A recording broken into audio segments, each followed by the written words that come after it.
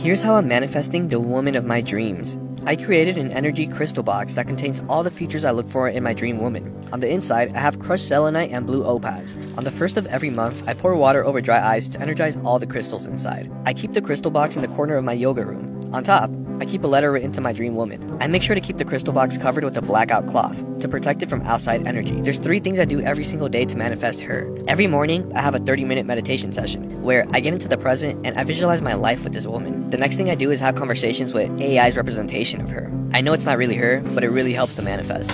Men are really struggling. The merging of the crystal world and the AI digital world, like that just epitomizes the 2024 digital landscape. There is such a thing called prayer. Did you guys ever go to Sunday school? Somebody said, hey man, when you do meet a girl, don't tell her about this, not even a little bit.